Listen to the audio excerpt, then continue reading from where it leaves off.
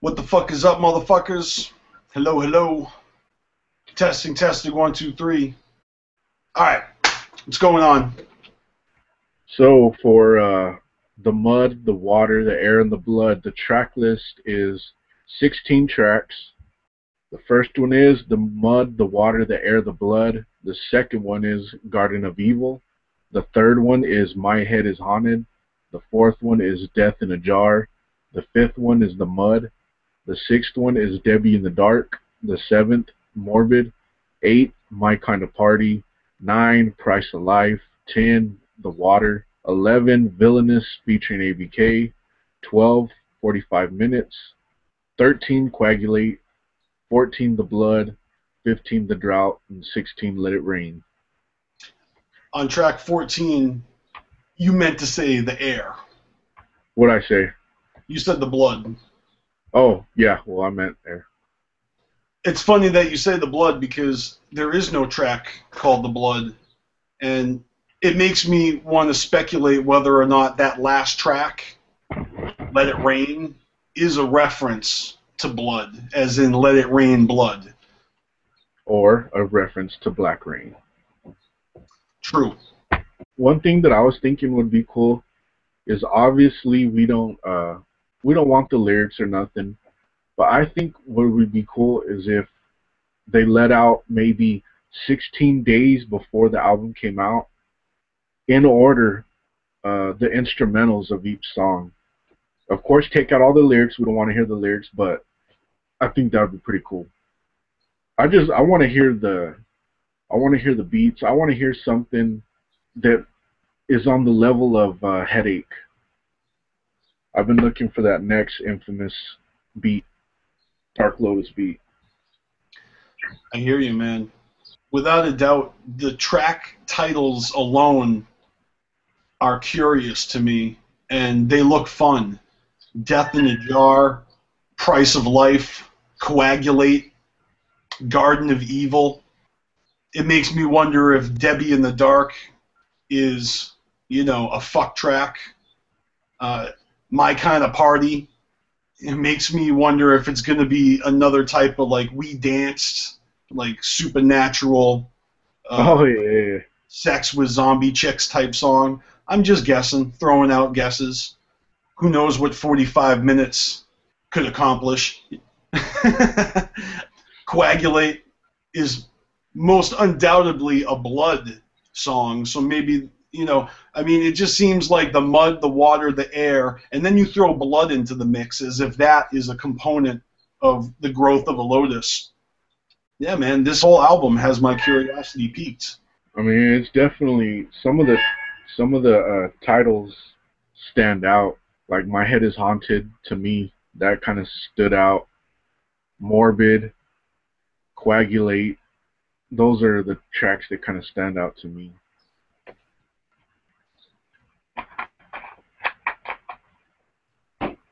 All right, so we've managed to pretty much go all around the world with this topic and avoid the elephant in the room, which is quite villainous of us, if you catch my drift. So, why don't you? What's the big deal? I have no idea what we're talking about. I'll just say it. Dark Lotus is a group compiled of ICP, Twisted, Blaze Ya Dead Homie. ABK is a former member of Dark Lotus, and he is featured on one of these songs. Big ups to Fago Lovers for posting this track list. This is a treat. We still have a month to go before this album drops. We got the album cover a couple of days ago, and the different packages, right? The different pre-sale packs were made available this week. All of a sudden we're looking at a full track list. So, big ups to Fago Lovers for dropping that freshness. But at the bottom of the track list, it says, as you can see, this is the first Dark Lotus album with a guest appearance. And then it says, by the way, by a former Dark Lotus member. I wonder why he's not officially in the group again. What? Who posted this? Nobody fresh. No hate, but are you a new dude? What the fuck is going on here? You wonder why he's not officially in the group again? You must be just playing coy for the sake of, Fago lovers, and you don't want to be biased. Today, Junior? Look, ABK used to be in Dark Lotus, yes, but he wasn't an original member of Dark Lotus. And anybody will tell you that Dark Lotus is one of those groups that came out, it seemed, at the pinnacle of years of momentum, grinding, dropping Joker's cards, signing Twisted, and they promoted Dark Lotus heavily as a very mysterious supergroup. And when that shit dropped, it just exploded. It became like a lot of ninjas' most favorite band ever of all time. It's like Cannibal Corpse is to Atticus the Death Metaler. That's what Dark Lotus means to us, you know what I'm saying? And that original Dark Lotus, when it dropped, featured Mars as a 6th member. And old school juggalos are well aware the reason why ABK is not an official member of Dark Lotus today. So, without drudging up opening old wounds, after Mars leaving and ABK coming and filling his role, and then leaving Psychopathic, thus abandoning Dark Lotus at the time, Violent J said that there was only going to be 5 petals of the Lotus, and they were never going to fill that cursed 6th petal ever again. And after he said that, they came out with Opaque Brotherhood, which in my opinion was incredibly fucking wise decision to keep it just Twisted Blaze and ICP. Now, today, Twisted has left Psychopathic. Shockwaves have been sent across the underground, and when the dust is settled, we're still getting a Dark Lotus album. And I just find it humorous and slightly annoying that this dude, Nobody Fresh, is saying, I wonder why he's not officially in the group again. Well, because motherfuckers are sick and tired of members entering and leaving their favorite groups. Although a lot of groups do it. Like Cottonmouth Kings is fucking a rotating door right now. But Dark Lotus, it means a lot to a lot of people, and motherfuckers are sick and tired of seeing motherfuckers joining the group and then leaving and then coming back. So even though the whole dynamic has changed now, because Twisted and Blaze are not on Psychopathic, and I almost feel like they're sneaking ABK in on one track just to feel how the reception is going to be. Because quite frankly, I bet they want to include him in the group again. And I'm sure a great number of juggalos would like to see ABK in Dark Lotus again. But there is also a great number of juggalos, old school juggalos, that I can almost guarantee you are not fucking psyched about ABK being in Lotus. And I almost feel like this is where Psychopathic is working their magic. And they're just kind of maybe inching him back in, one track, maybe a performance at the Gathering where they do this song and a couple of tracks off of Black Rain, right? They close with the Gold Cross version, like they always do. Until Eternity, the ABK version of that song. So I love the original Mars version. I'm an old school juggalo. I have both CDs. And to me, the revised version of Tales from the Lotus Pod sounds like they literally cut and pasted and like patchworked ABK into Mars's spots. And you can even hear some of Mars's background vocals behind ABK on some of the songs. Fucking serious. You think I'm kidding? Go listen to this shit. Compare them. I know this is probably going to make people mad, but to me, I mean, as small of a thing as it is, because, it is like a small thing, but that really just draws a line between new and old juggalos.